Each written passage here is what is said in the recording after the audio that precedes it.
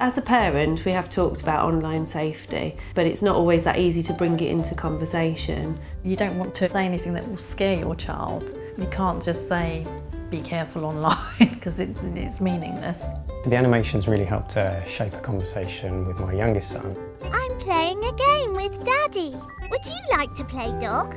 The animations were useful as a visual aid for the kids to understand the concept of online safety, which is something I wouldn't be able to explain to them. The cartoon gave me the opportunity to ask her questions, such as, have you ever seen anything frightening online? Or what would you do if you saw something that worried you? Would you tell? Who would you tell? Yeah. Mummy or Daddy? Yeah, good boy. Charlie. Or Charlie, good boy. Sometimes you might see something that makes you feel worried or sad.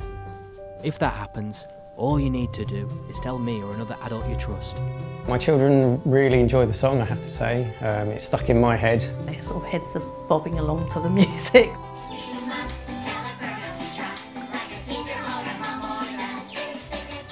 My advice to parents would be to show them these videos that have been produced and give their children the skills to be resilient online. I would definitely recommend those videos.